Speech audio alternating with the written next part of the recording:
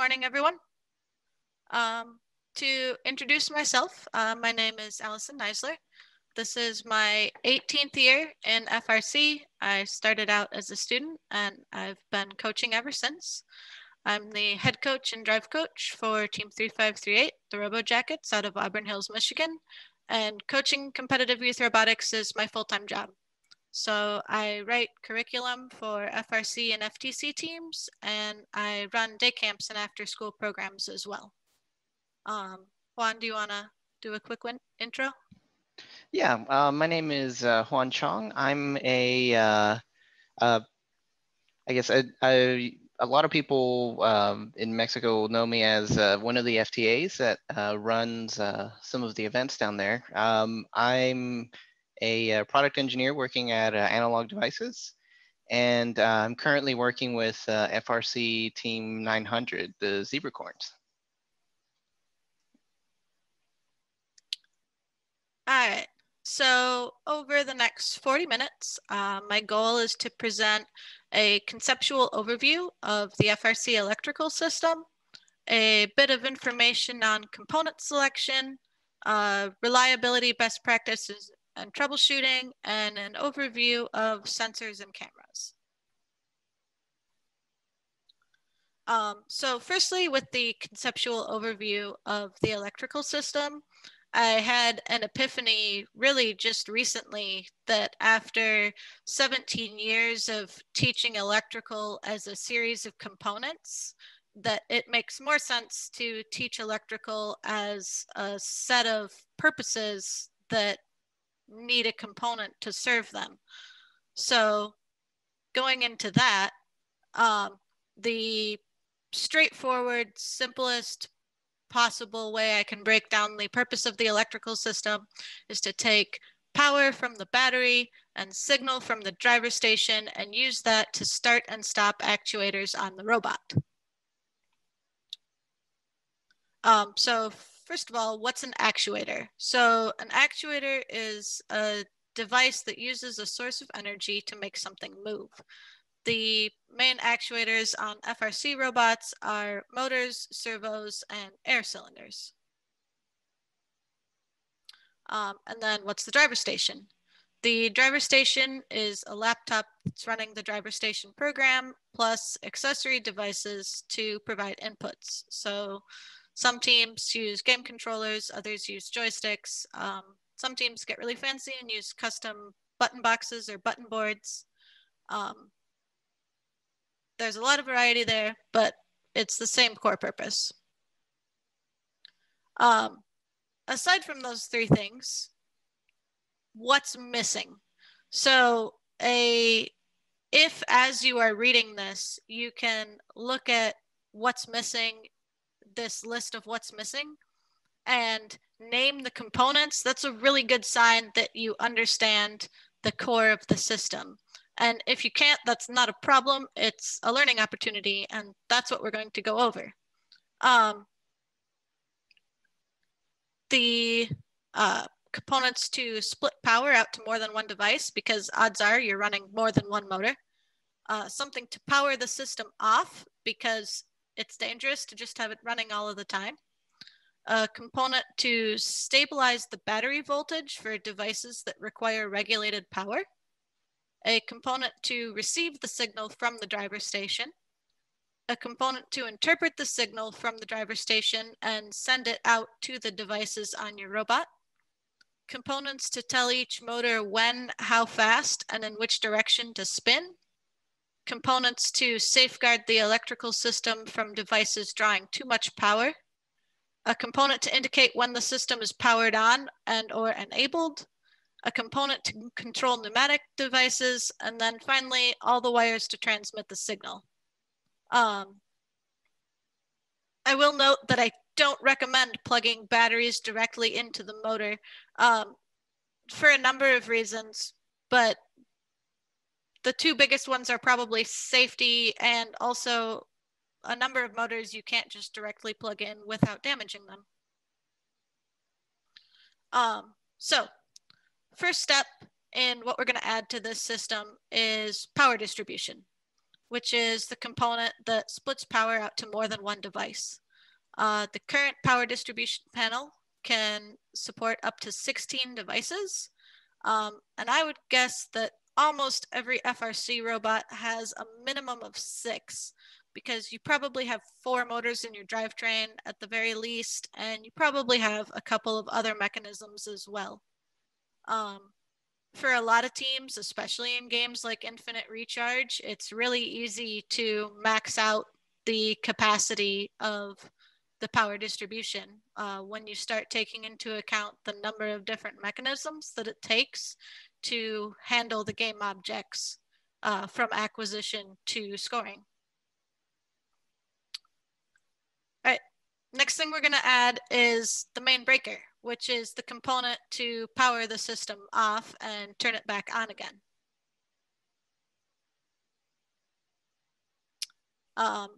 After that, we're going to add the voltage regulator, which stabilizes the battery voltage for devices that require regulated power. The battery can, the power from the battery is not stable. It can be anything from 13 volts when it's fully charged down to 8 to 10 at the end of a match. And a number of devices, specifically the radio, require a stable power source to continue functioning. So the radio gets attached to the voltage regulator, and that receives the signal from the driver station. And then after that, next component we're going to add is the RoboRio, which takes the signal from the driver station and sends it out to the devices on the robot. Each motor on the robot needs a motor controller, which is the device that tells the motor when, how fast, and in which direction to spin. And every device also needs a breaker or a fuse, which is a component that safeguards the electrical system from devices drawing too much power by breaking the circuit if it is drawing too much power too quickly. The robot status light indicates when the system is powered on and enabled. And the last major component is the pneumatic control module, which is a component that powers compressor, pressure switch, and solenoids that control pneumatic cylinders. And finally, I mentioned this a few slides back, but the signal wires are the wires that take that signal from the Rio and send it out to the devices on the robot.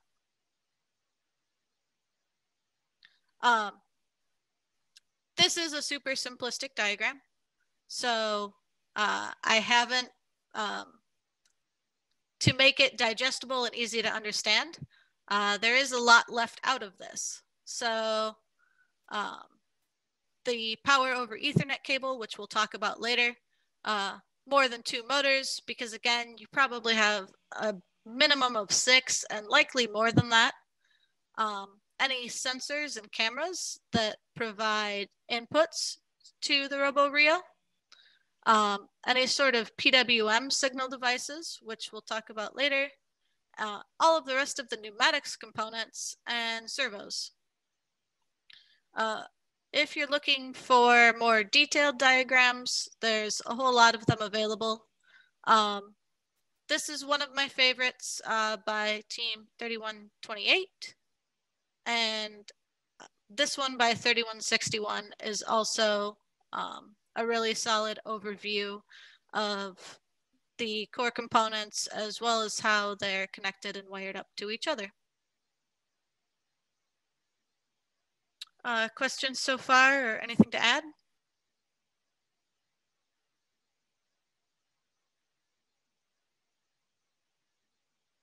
All right. So I don't have a lot of slides on this, so this is something that, like, feel free to jump in and add, or everyone listening, ask questions.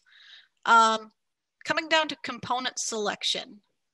The core components of the electrical system are dictated. So the rules require that a specific component or a very small selection must be used. And there's really not a whole lot of options. So that includes the battery, the RoboRio, the radio, power distribution, voltage regulation, pneumatics control, and the robot status light. So I'm not going to talk about those in selection because the options are limited. The key components, the key controls components of which there is a lot of options, comes down to the motors and the motor controllers. So at this point, teams will find themselves facing two key decisions, using brushed versus brushless motors and using CAN versus PWM signal.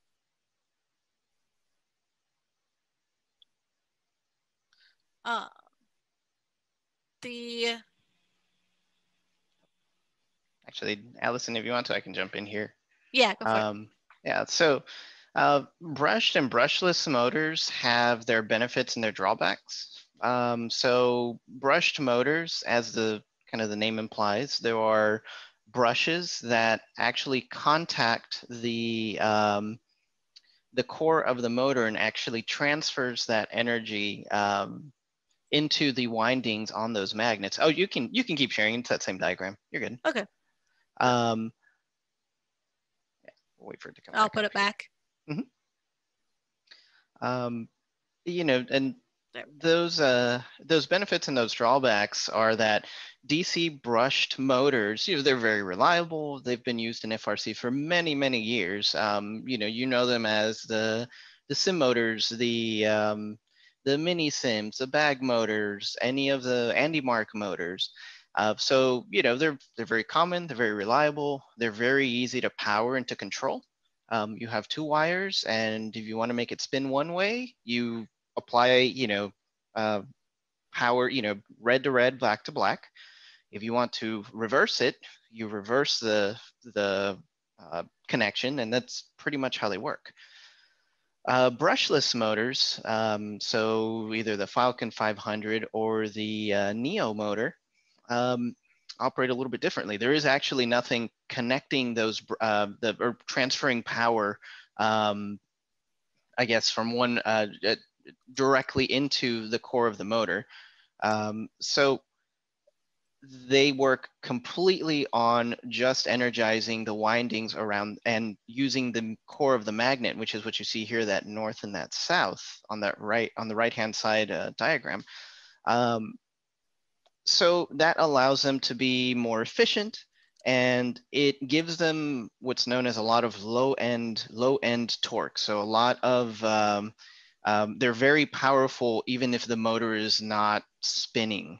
DC motors they're more powerful, or they're more efficient as they're spinning faster. So there are trade-offs in when you want to use one versus another. You know, the other difficulty is controls, right? With a brushless motor, you can't just take the wires, plug them in, and make it go. The motors themselves have to have a control wire. They have to have, you know, a connection to the motor controller, so the motor controller knows where they are. And Allison's going to talk about this a little bit later, but, you know, reliability comes into question, right? Do you want something that's really, really reliable in your brush motors, or do you want something that, you know, has a couple more failure points, but is more efficient and more powerful, right? Those are the brushless motors. So those are some of the key differences. Any questions on that? All right.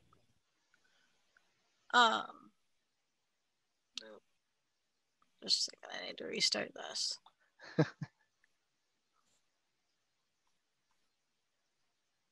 Yeah, please let us know if you have any questions. We're happy to answer them.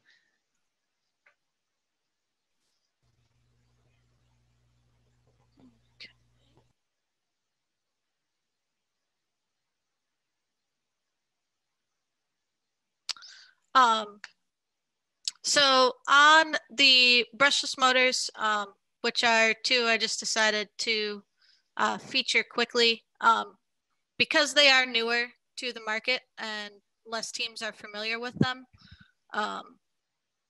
As far as replacements for the sim motor, there are two key options, the Falcon 500 by Vex and the Neo by Rev. You'll find people that have a lot of strong opinions on which one is the best. Having used both, I can say that both of them are awesome, and the most critical difference between them is that the Falcon 500 has an integrated speed controller and the Neo has a separate speed controller. That's very much a personal preference thing and up to your team. There's benefits to both. So not going to go too deep into that, but I just wanted to mention. Actually, Allison, I'm going to jump in really quick. We actually have a couple questions in the chat. Oh, awesome. Yeah. Can you get those? Yeah. And yeah, if you want to keep going, then I'll type out answers. You're good. No, voy a hacer un pequeño paréntesis. No sé si a ustedes como ponentes les gustaría que todas las preguntas se juntaran para el final o si lo prefieren, las podemos hacer en este momento, como ustedes me digan. Ricardo, yo sí hablo español, pero Allison no habla español. Okay. So let me, if you want to translate for her.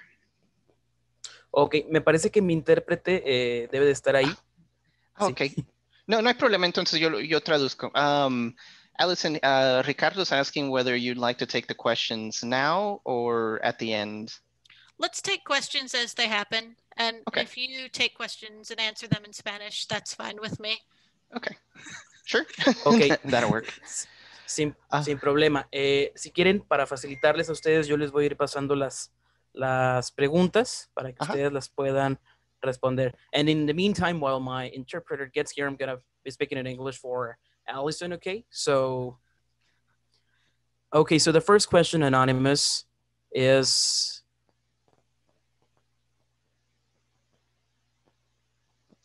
Ok, me parece que ya me están traduciendo. Entonces, ¿qué porcentaje de batería es la primera pregunta? ¿Qué porcentaje de batería es el recomendado para entrar a match? Que ya viene de los temas anteriores.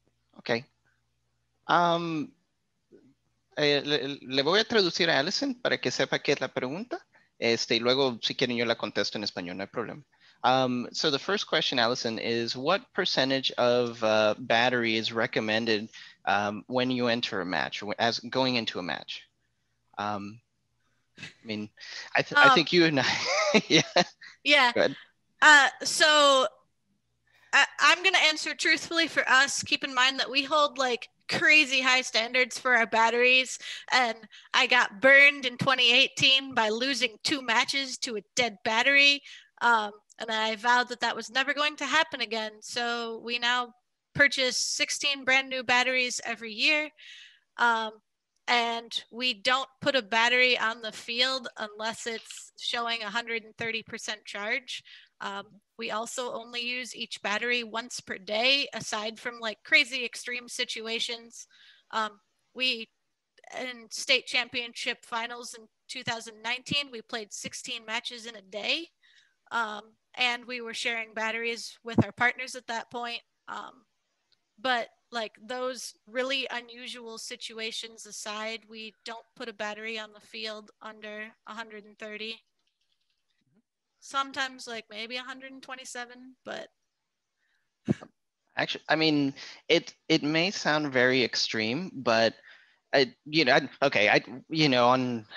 my old team on 2655, we didn't quite take it to that extreme. We did use batteries once or twice a day, that kind of thing. But it's very important to remember that the state of the battery, it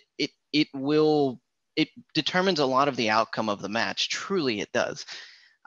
If you have a weak battery, if you have a battery that sometimes works or doesn't last quite as long or things like that, like it can affect you in your match. I can share this. I'll actually add it to the answer. We did some intensive battery testing. I actually, because I work for Analog Devices, I borrowed an electronic load, a real one that can pull 20 amps continuous per channel, and tested batteries. And I found that there were a lot of batteries, even if you measure them directly off of the charger, if you take the battery beak that Allison is going to talk about in a little bit, and you plug it into the battery, it may look like it's okay until you start pulling power, and then it's not going to be very happy. We recommend, we've usually cycled our batteries out every 2 or 3 years. If I understand that it's more difficult to obviously get the batteries in Mexico and everything else, and importing, and it's a mess. But if you can and you find a source for it, I highly recommend that you refresh your batteries every 2 or 3 years. The worst thing you can do to your batteries is in the off months, and whenever we're not working outside of build season, leaving the batteries, just sitting there, not connected to anything, can actually harm them. So keeping them on a charger is actually not a bad thing, assuming that the charger is a smart charger. Yep. Okay. I guess I have one more quick comment related to the batteries, and also going back to brushed versus brushless motors.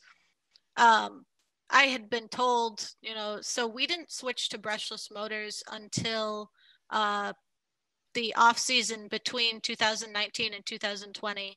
And obviously I was aware that the electrical efficiency was one of the huge advantages of brushless motors, but I definitely underestimated it.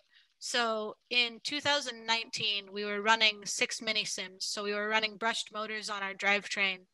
And by the end of the season, battery management was a huge ordeal for us. It was something that we were paying attention to every match. We had somebody dedicated specifically to that. In the off season, post season, when we were doing competitions, we were regularly to the point where we were browning out towards the end of matches. And then we took that exact same robot and those exact same batteries, and in testing before 2020, we put brushless motors in that drivetrain, and we did not have a single problem with those batteries and that robot browning out after that point. That was significant. Okay, well, thank you very much. The next question, also anonymous.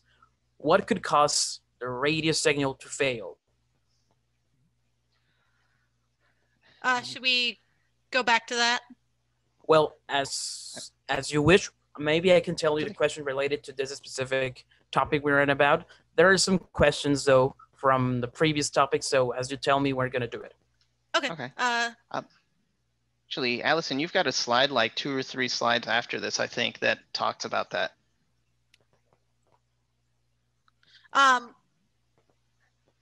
If we have questions, let's go back. I'll go back to the controllers, but I'll come to reliability since that seems to be of interest.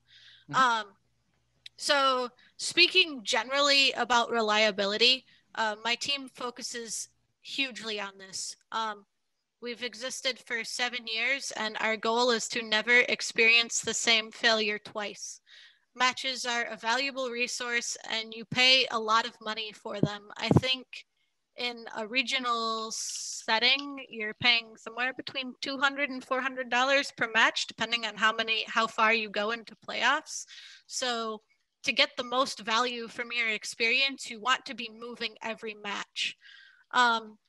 And the other way that we think about reliability is we think about reliability as the floor, as in like the worst you will ever do in a match.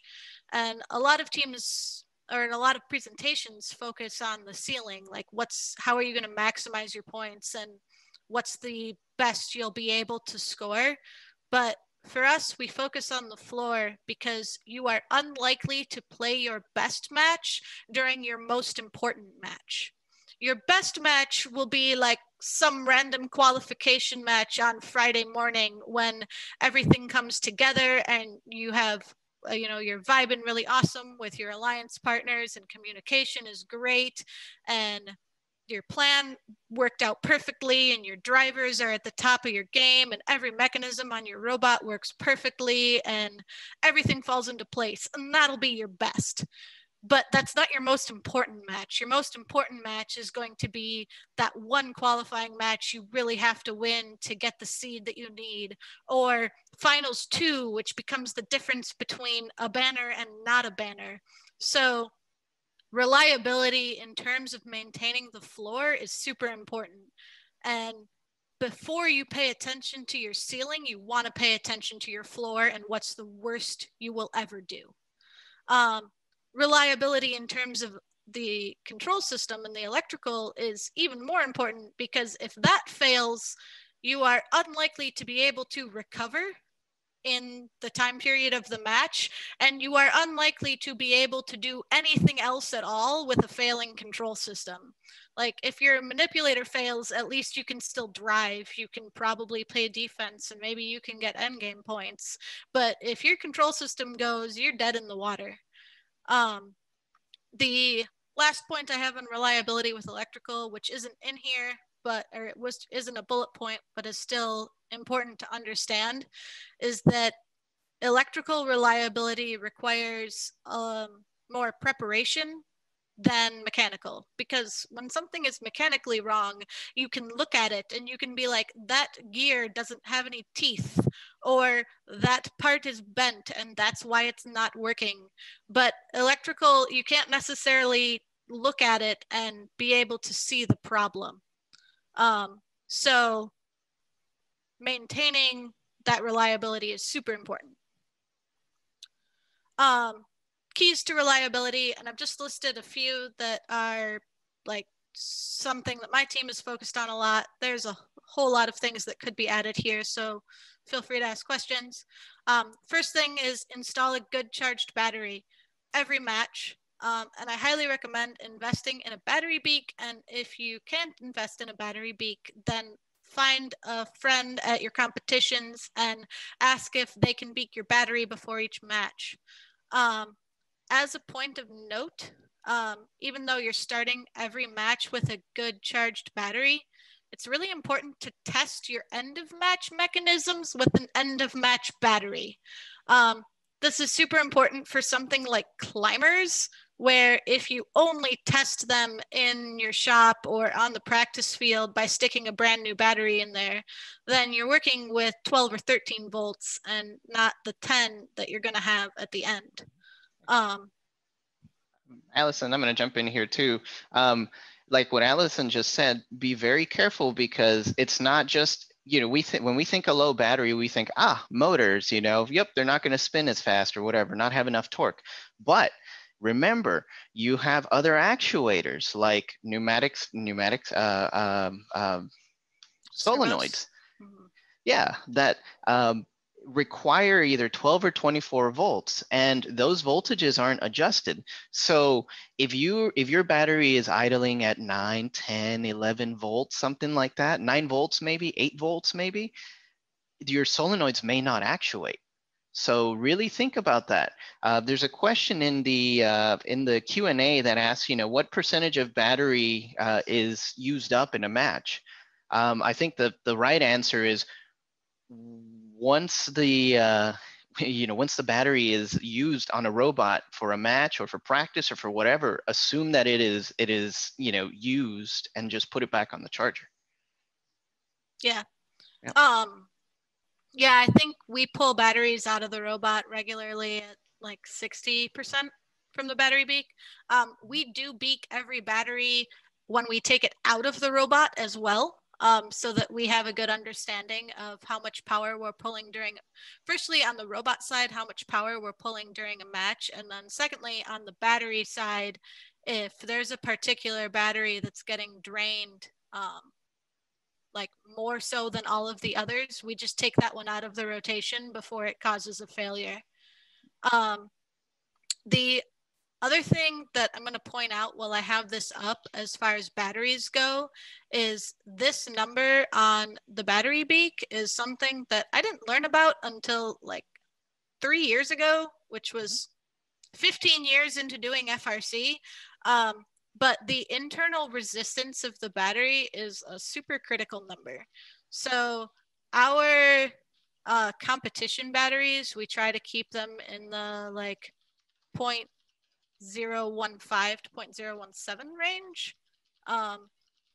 It can get really bad. Like I have practice batteries that are in the like 0.04 range. The status on those just straight up says bad. Like they're very bad. I'm at this point kind of curious as to how long they can last before like they just don't power the robot at all, which is why I still have them in a rotation. It's an experiment.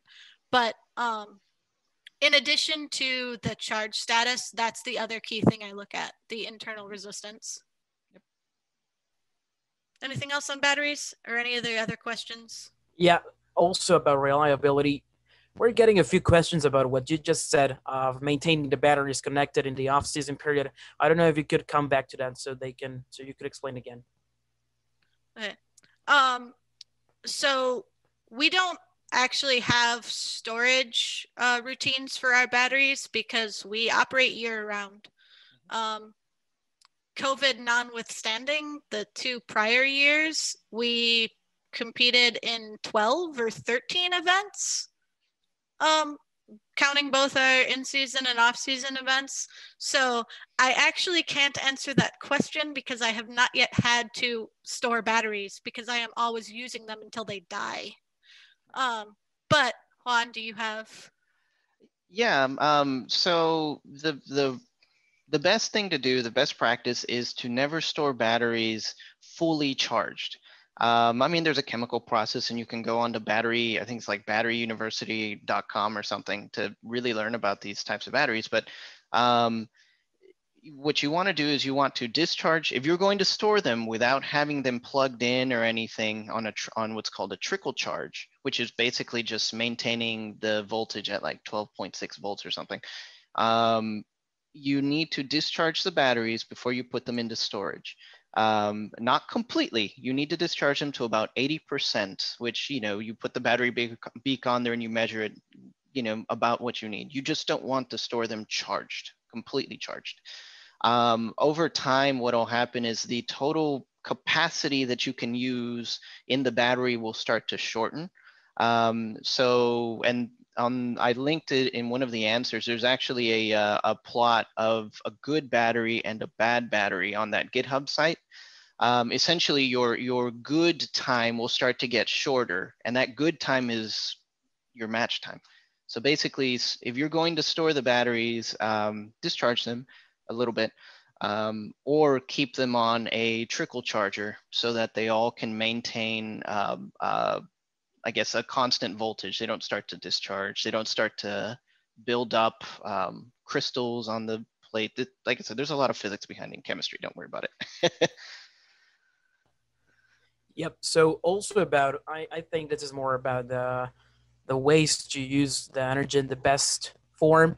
They're asking us what type of motor uses the less energy during a match. I mean, the trick answer to that question is a motor that's not spinning. But it depends. I think the question might be better answered as use the right motor for the job, right? Like Allison, I think you mentioned it a little bit earlier that brushless motors seem to be more efficient, but you're not going to want to use like a Neo 550 on a drivetrain, right? Yeah. It's hard to say. That also gets into a lot of the mechanical side with gearing. So yeah, that has to be use the right motor for the job. There's not one or the other. I mean, from experience, I can say, the Neos have treated us really well, and the Spark Maxes had a couple issues the first year they were out, but they're great now. We've had a good experience with them, but then again, people have had good experiences with the Falcons, and brushed motors still have their uses. Like if you're building an elevator, like I mentioned, benefits and drawbacks, right? If you're building an elevator and it has to maintain a certain position and you don't do your gearing right and you're relying on the motor, a brushed motor is actually going to give you more reliability because it can sit there and hold, basically you can stall the motor for a lot longer than a brushless motor. So it depends on your mechanical system.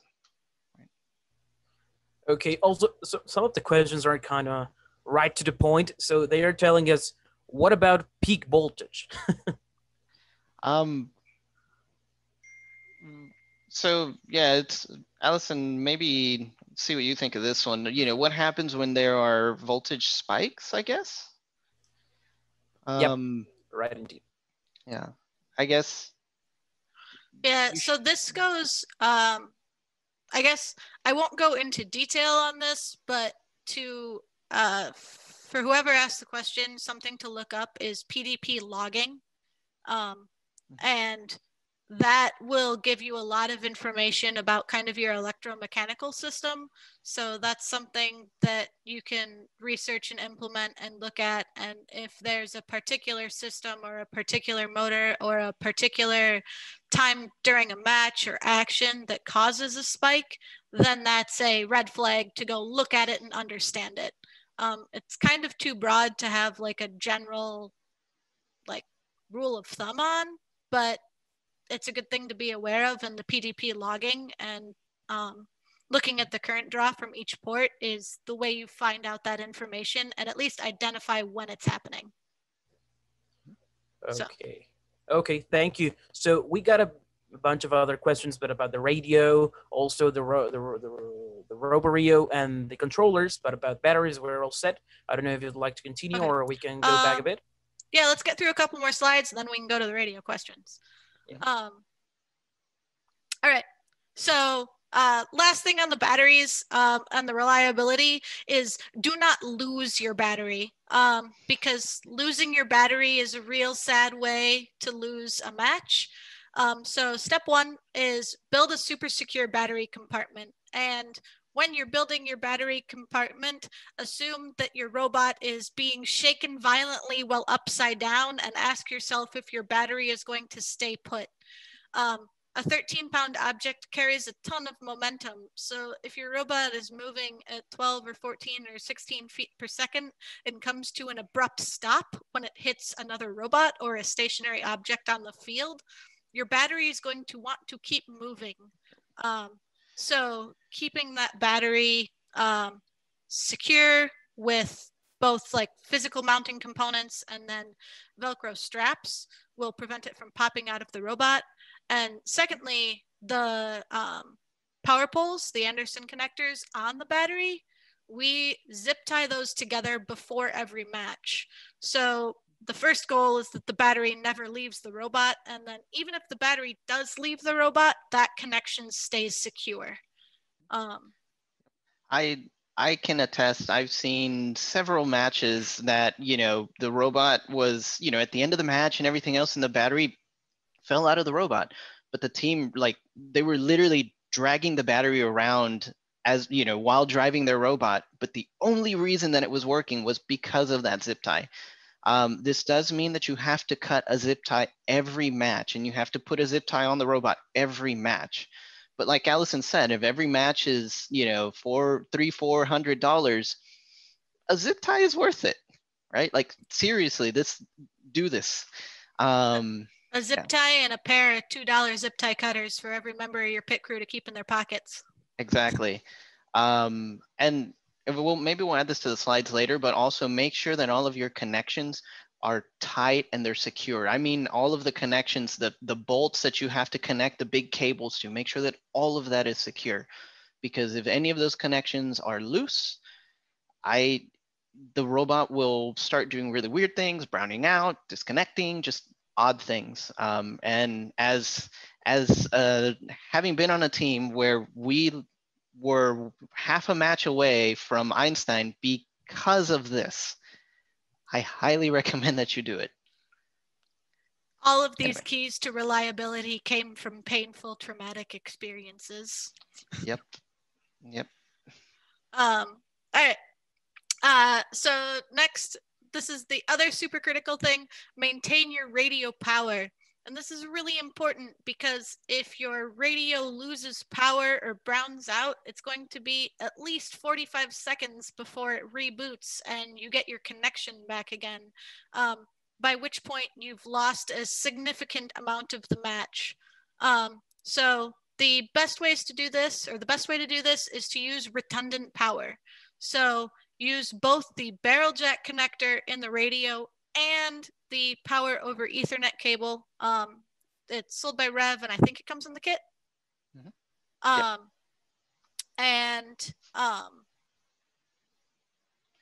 This has been a significant improvement to all of my radio power experiences. Absolutely. I mean, and make sure that you're plugged into the PoE port. Like we wanted to make this very explicit because I can't tell you how many times, teams have come up to me and said, but I'm using PoE and it's in the wrong port. If it's in the wrong port, you're only being powered off of the barrel jack. So it's like if the PoE connector was never there. Just, yeah. We also tape both of those in. So for every connection between the radio and the battery, tug test everything.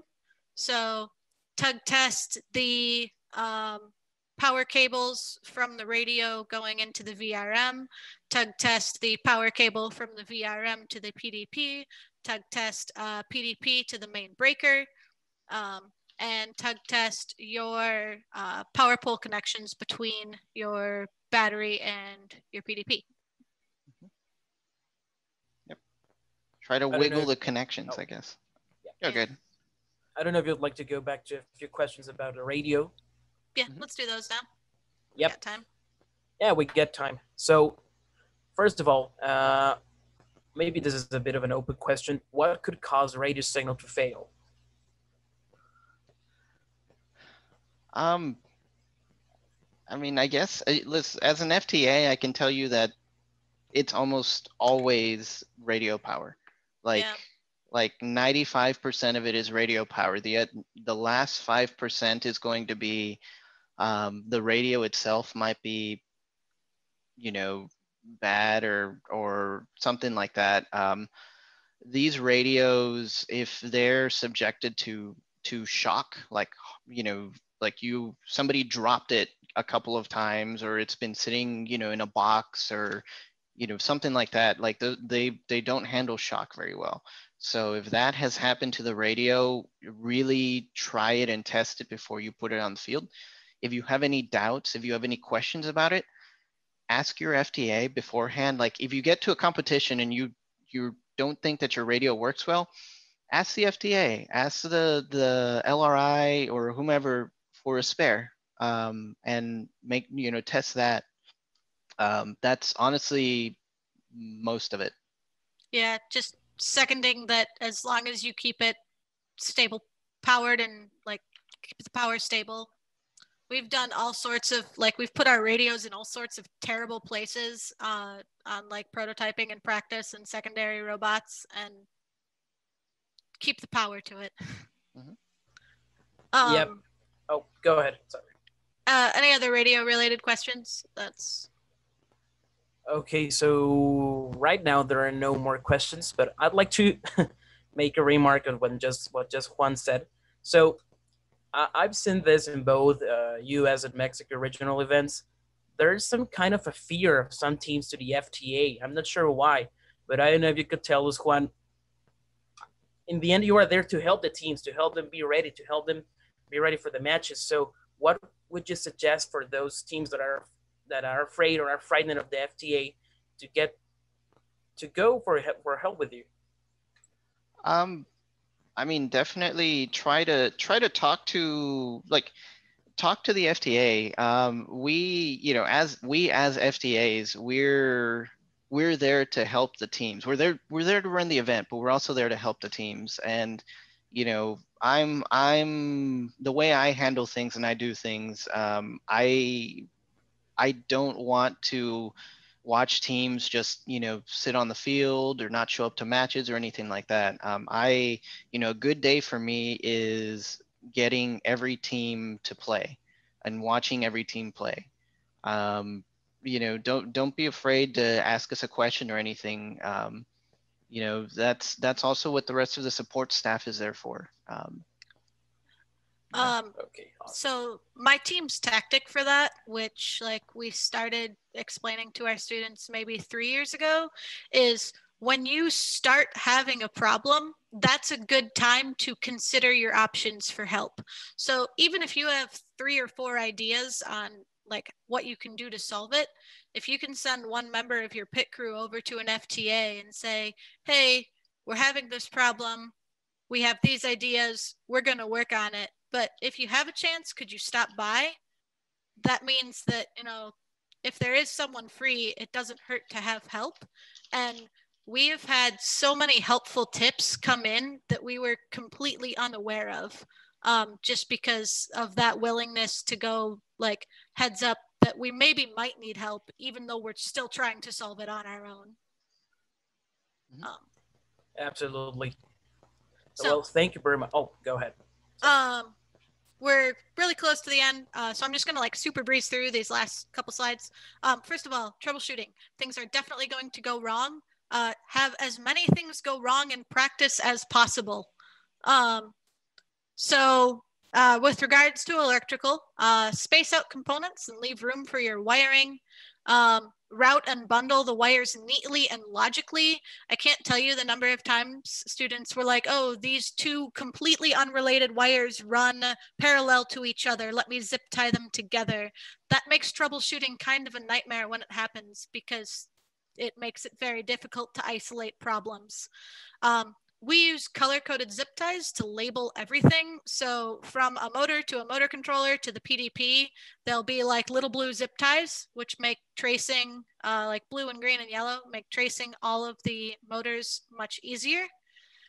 We label all of our components, and we also match those labels to the names in software, so that when we need to go check on which like motors and motor controllers are together, that makes that easy. And we keep a schematic labeled, laminated, and with us that shows all of that information.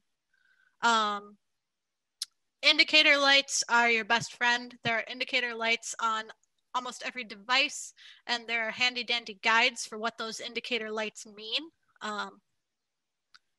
In practice, so this is the one that I was rushing to get through for troubleshooting. The most valuable thing we have done for electrical is we have intentionally and consciously set up troubleshooting practice for electrical. So we will have one team member take the electrical system and intentionally mess something up on it. So take out a breaker or make a cable loose but not quite all the way out, or switch a motor and a motor controller. And then another student's job is to race to identify if there's a problem, what the problem is, and how to fix it. And setting our students up to practice their troubleshooting skills helped them develop a natural sense of what order to look for problems and also what symptoms are associated with which different problems. So on that last open question on any advice for rookie teams, that's my advice. Practice having a problem so that you know what to do when it happens for real. Yep. So. Yeah, and like Allison said, just look for potential issues, right? Make sure that that everything is secured correctly. Make sure that, you know, that do your tug test, make sure the connections are good, make sure that everything works, right? Before you get to the competition. So. Awesome. Well, it's been an amazing 4 minutes. Thank you both to you, Allison and Juan. I'm sure most of the teams here will have more and more questions. So I don't know if you could give us any way to reach out to you. So if there's any other questions. Yeah, definitely. Here. I will put it up on the screen and I will send it in chat. Actually, let's